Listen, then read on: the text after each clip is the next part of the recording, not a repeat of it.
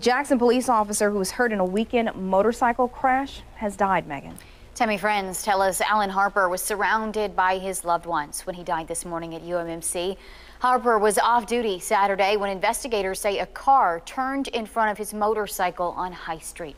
Harper was a 22-year veteran of the Jackson police force, well known for riding a Segway on his patrols around downtown Jackson and keeping watch at Jackson City Council meetings. Phone has been filled with messages and calls expressing sympathy to us. You know, when a guy like Allen Harper dies, people in the community, they feel it because they know they've lost a true servant. And in the end, that's what all of us are. We're servants of the people. And it's a sad thing when we lose one of the good guys. But, you know, it was God's will. God works on his own schedule, and the only thing that we can do is we will be with the family. Everybody will grieve together, and we will find a way to manage this and get through it. Now, Chief Van says at this point there are no plans to charge the driver involved in Harper's crash.